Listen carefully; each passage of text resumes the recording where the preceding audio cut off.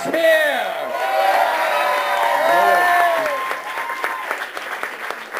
Over a year ago, our country decided to change the leadership. They decided to relieve the captain and crew of their command.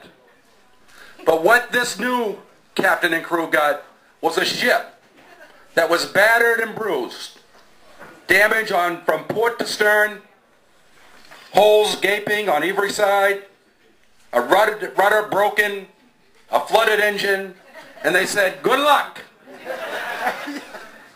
This president has tried over the last 14 months, or excuse me, over the last 12 months, to just keep this ship afloat. That's how bad it was. And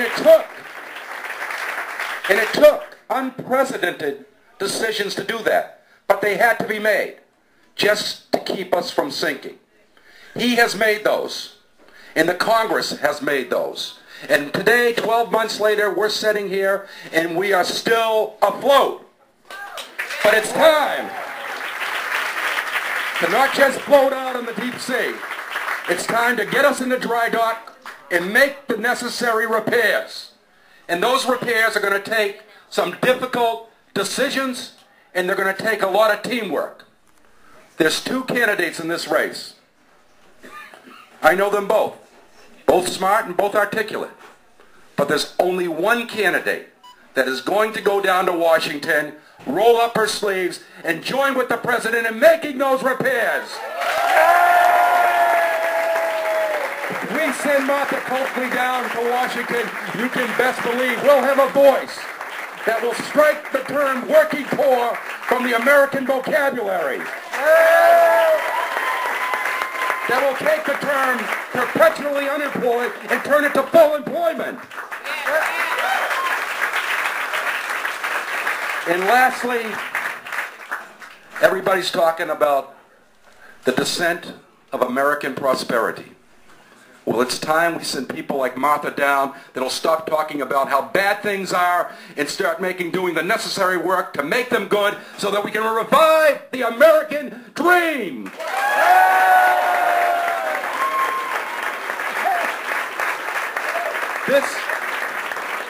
This election in Massachusetts is so important. That's why you have everybody throughout this country and, quite frankly, throughout the world focused on what's going to happen here on Tuesday, because so many things hang in the balance.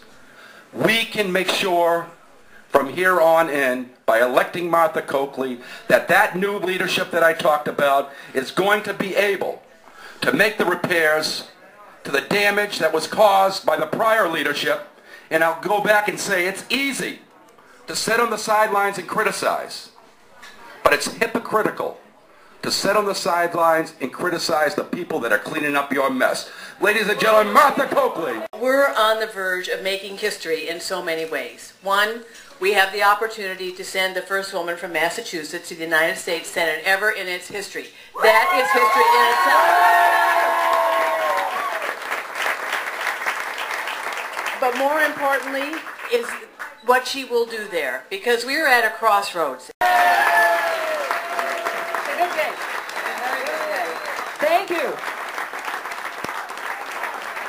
Thank you all very much.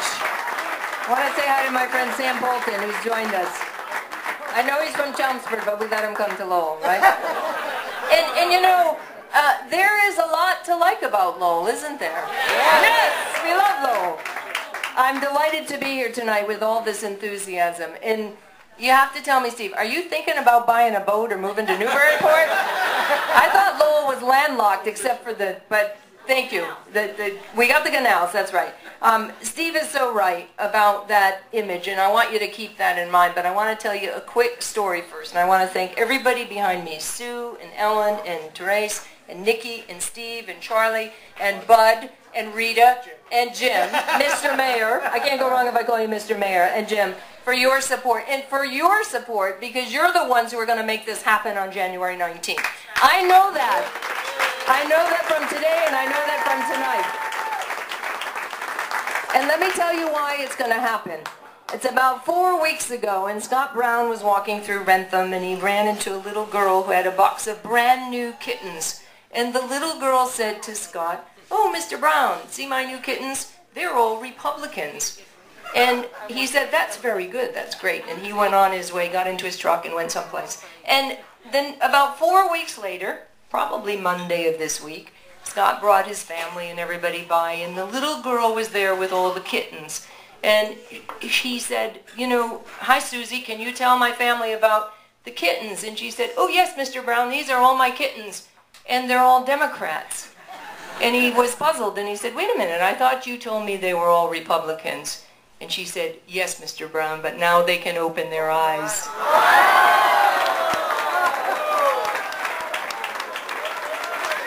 And that's what Democrats are doing this week. They are opening their eyes.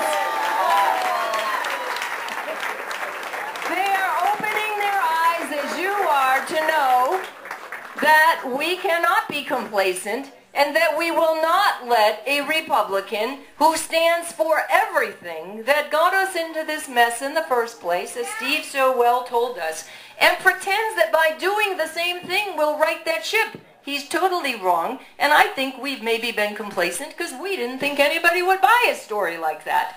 But for some reason, short race, holiday season, people think it's a given, he's gotten some traction, but I can tell you that the traction has stopped, and Democrats have opened their eyes, and I know we are going to turn out the vote to make sure that we send somebody to Washington who will continue the tremendous work of Ted Kennedy. I know I'm not Ted Kennedy, nobody is, and everybody in this room knows what he meant to Massachusetts and to places like Lowell, the kind of work he did.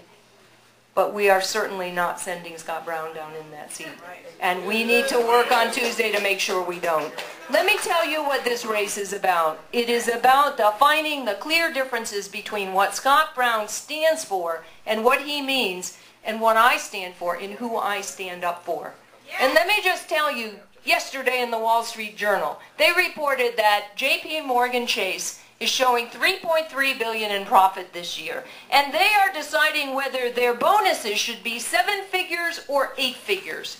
And when President Obama said, "Hey, wait a minute, you were saved, and this country was saved because taxpayer money was used to bail you out, and now you're sitting on reserves and using that money to pay bonuses, we taxpayers want our money back."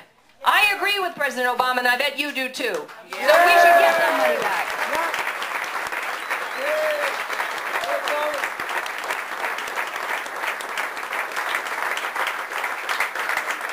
Scott Brown says, well, that's okay. We'll let them keep that money. And he's the one who says he protects taxpayers. I'm an attorney general who spent the last 3 years bringing back $1 billion to the Commonwealth in saved utility rates, consumer fraud cases, making sure that we kept people in their homes, going after Goldman Sachs to get money for their role in predatory lending and securitization, and making sure that I protected for consumers and for taxpayers and for the Commonwealth what was important. That's what we need, is someone who's going to understand how complicated these problems are, and they need tough solutions. And I am going to fight every day for you and with you to make sure that happens. He's not going to do that, so make no mistake about where he stands. Voters need to know, and Democrats are opening their eyes this week about where I stand and who I'm going to fight for. And let me tell you who I'm going to fight for. Jim from Arlington, father of 4. He's out of work. He's got health insurance this year because he worked for 4 or 5 months last year in the construction industry. But what he's worried about is next year, because if he doesn't get about 4 or 5 months of work, he's going to have no health care. He's not going to have any insurance. He's got 4 kids. 2 are in college, 1's a sophomore in high school, and he's very proud, as am I, and I know you are, of his son who went to military academy and is protecting us by serving over in Afghanistan now. His wife is a nurse in Winchester, but she works per diem, so she doesn't have insurance. She also has breast cancer, and she had surgery and chemotherapy and radiation, and she's probably going to be okay. But she's got 5 years of very expensive prescriptions that they may not be able to afford. Never mind everything else, paying for their mortgage and their kids. And you know what? That story's not unique. That's been repeated time and time again across this Commonwealth and this country. And Scott Brown has the audacity to say that Wall Street doesn't need to pay back taxpayer money while Main Street and Jim still suffer. I think that's wrong. You know it's wrong. And we're going to show everybody on Tuesday the 19th that we're going to send somebody to Washington who's going to fight to show that it's wrong. And I need your help to do that.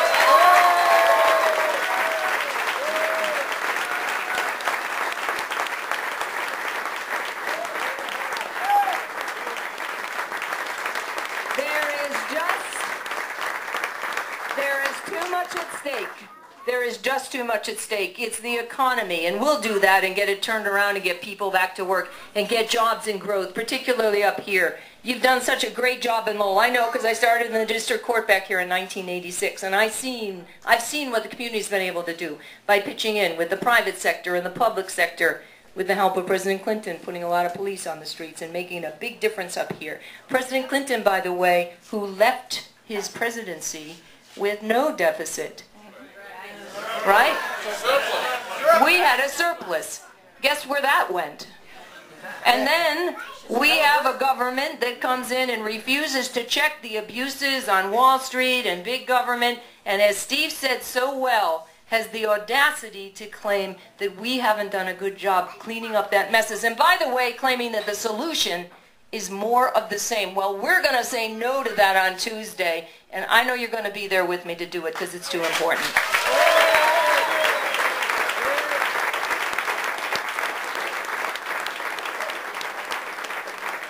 But we need you. We need you to call 10 people this weekend and make sure they get out to vote. As long as they're voting for me, of course. Make sure that you vote.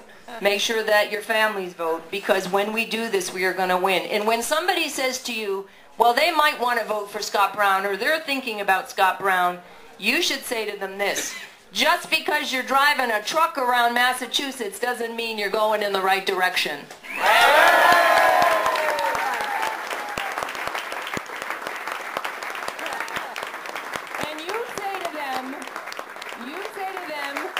That you want to vote for someone who's going to roll up her sleeves and go down to Washington and get this country back on track, work with President Obama, who, by the way, is coming here tomorrow, because he wants to make sure that he doesn't have a roadblock in the Senate, but he has someone who will work with him on solutions. And I'm so proud to have him come here, where he's come to MIT and said we can be the pioneers in new energy, turning jobs around. We have the innovation, the hard work, the educational institutions across this Commonwealth to turn it around, and we will. And your help on Tuesday will do it. So let's go out on January 19th and let's celebrate. Thank you all. Good night, Lowell. Thank you. They should get energized to vote for me, because we know that people support progress. We just got to make sure they know they've got to vote for me on Tuesday. And so I think he will energize Massachusetts. I'm delighted to have his support. We're really looking forward to a great afternoon tomorrow. You made mention of it in your speech today, sort of how it's time for Democrats to open their eyes. Do you think this is sort of a Brown's last-minute push, is sort of a sneak? It kind of came up unexpectedly? You know, in a short race like this, over a time period when 4 major holidays, Hanukkah, Christmas, New Year, I think voters haven't been paying attention. That's not their fault. This is a very different kind of race. We've never had a special election statewide in such a short period of time. And so I think that although people may have been interested in some of the things they said, on further reflection, I think they recognize Scott Brown's not what they wanted as senator. And I'm asking for their vote on January 19th. Final question. Are you just the way the race has gone, and you're really pushing people to come out here and vote, are you just supporting the way things have gone so far, or are you absolutely not confident now? Every campaign has its own pace and dynamic. A lot of people complain the primary was pretty dull. We ran a very, positive campaign. We won by a lot more than people thought we were, or we would. We know the polls aren't accurate. We don't know what's going to happen on January 19th. I am delighted that people are now energized and excited about this race. This is what this country's about, having choices. We just want to make sure people know what the choices are. Finally, what you got coming up? Sunday and Monday. What are your plans? Well, tomorrow we're doing some Martin Luther King breakfast and receptions tomorrow and Monday. We're going down to the Cape in the morning. We're going to be back here for President Obama. And on Monday, after Martin Luther King breakfast in Boston, we're headed out all the way to Pittsfield. So we're not leaving any votes unturned in the Commonwealth.